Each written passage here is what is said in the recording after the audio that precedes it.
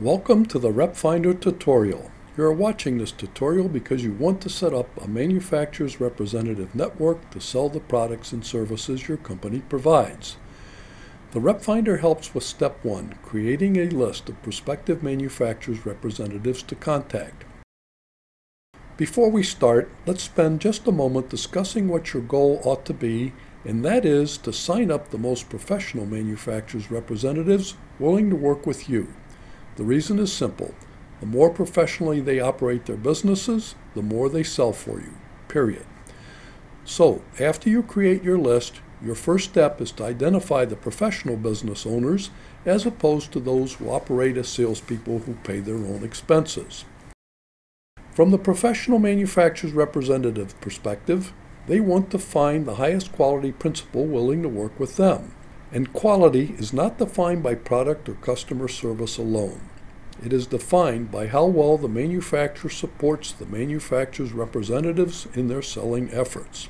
The more support there is, the more the manufacturer becomes the emotional favorite of the manufacturer's representative, and when that happens, the more time they spend on your line and the more they sell for you.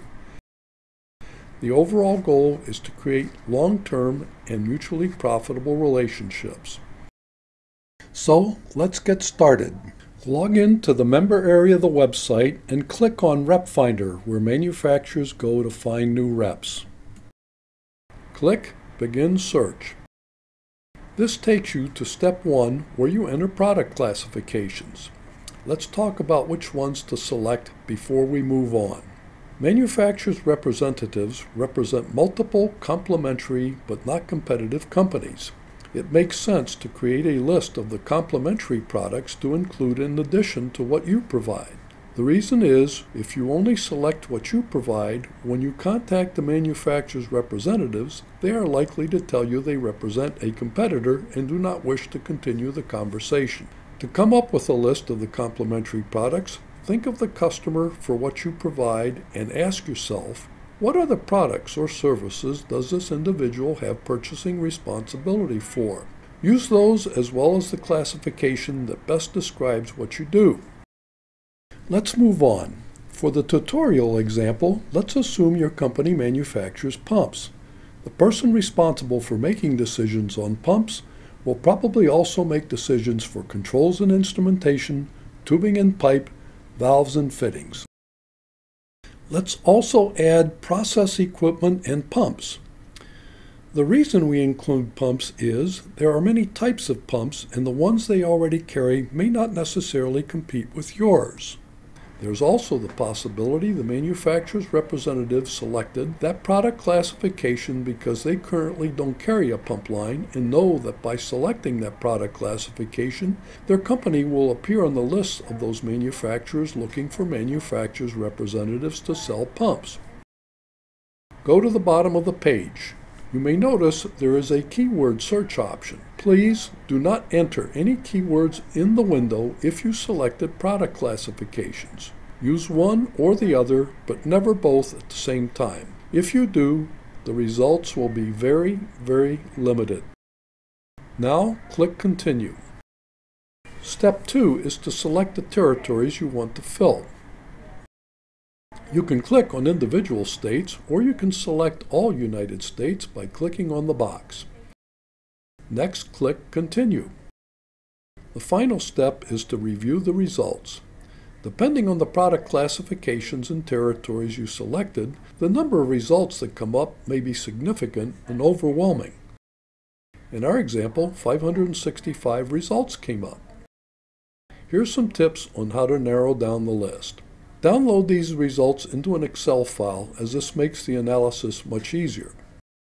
The Excel file provides the company name, the primary contact, the address, the phone, fax, toll-free number, email address, website, how long they've been in business, how long they have been MANA members, how many outside salespeople they employ, a description of the territory they cover, and a description of the products and services they provide. Here's the first tip on how to narrow down the list. It's unrealistic to believe you can tackle finding manufacturers' representatives all over the country at once. You will need to start with the territory that has the highest potential first, then go on to the second, and so forth. So, start by filtering the Excel sheet to display only those representatives in your primary territory. To filter, look for the data function on the toolbar and click on that, and then on Filter. Once you do, notice the drop-down arrow on the top of each column. Go to the State column and click on this arrow, click Select All to clear the check marks, and then select the state or states you want to fill first. For our example, we'll select California and click OK. Notice now that all the manufacturer's representatives listed are located in California. The list is now more manageable. Copy and paste the list into a new sheet and save it. Don't forget to save your master sheet as well. Another tip on how to create a more focused list is to take into account the natural selection process. If you look at the R column that provides the number of outside salespeople employed by the manufacturer's representative firm, you will notice a wide spread in numbers, while the P column tells you how long they've been in business. The natural selection process is simple. If you are a large, well-established company with significant existing sales volume, you can successfully contact larger, well-established manufacturers' representative companies. The converse is also true. If you are a new and smaller but growing company, you may need to focus on newer and smaller manufacturers' representatives' businesses.